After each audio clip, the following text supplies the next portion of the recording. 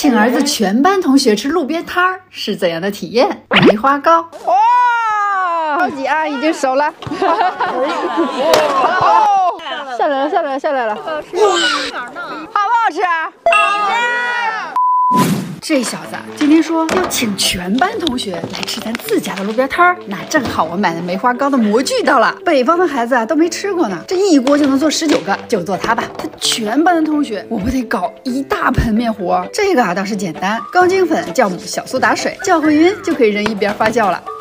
那接下来就是丰富的小料部分，用高压锅压熟的红豆啊，不用提前泡，咱自己做的红豆沙可不是买的那种齁甜的，能比的。现在有点湿也没有关系，加黄油加糖炒一下，就是这半沙半豆最好吃的状态了。那传统的梅花糕里的青红丝可是我们小时候的噩梦，所以啊，我用果丹皮剪丝代替红丝，加点白砂糖拌一下，这是美好的红丝了。那青丝就用猕猴桃干切丝了。梅花糕最吸引人的必然是丰富的小料，把传统的大枣、葡萄干啥的，我替换成了现在孩子们的快乐眼前。这面糊也发酵好了，这个面是这样的，超级有弹性的样子。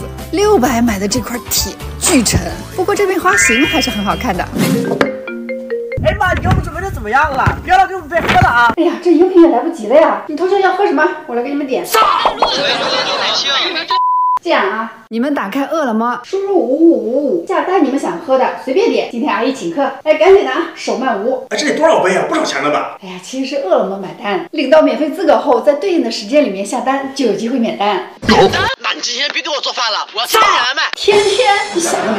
我先在家小试一下，看能不能行，里里外外都刷上油。这个面糊，哎呀，有点难下来呀。太有弹性了，这还得快点，不然凝固就填不了馅了。我给他们搞一个盲盒，每个坑填不一样的馅，上面再盖一层面糊，面糊上得撒五颜六色的馅料，看看谁的运气好，能拿到自己喜欢的口味。每个坑上再插块巧克力，就是一份殿堂级的梅花糕了吧？盖上盖子，等个10分钟就好。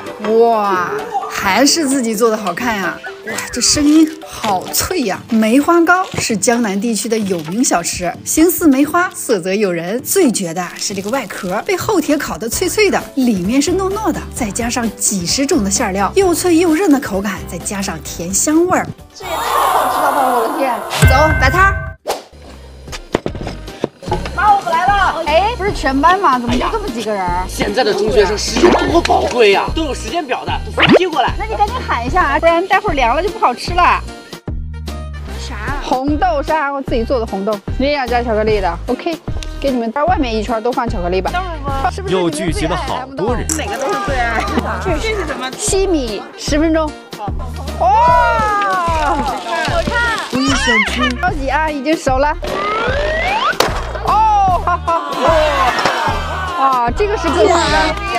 你们听这声音。拿好了啊！没吃够的这次。管够。哇塞，这个好好吃。谢谢。阿里嘎多。来，过来拿呀！谢谢。